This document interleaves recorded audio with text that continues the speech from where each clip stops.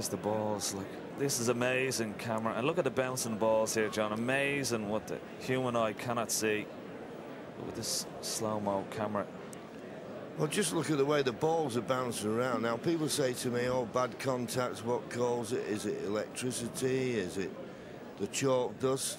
Sometimes if you don't hit the ball correctly, it just automatically, we saw it there, it leaves the bed of the table. Look at that red bouncing.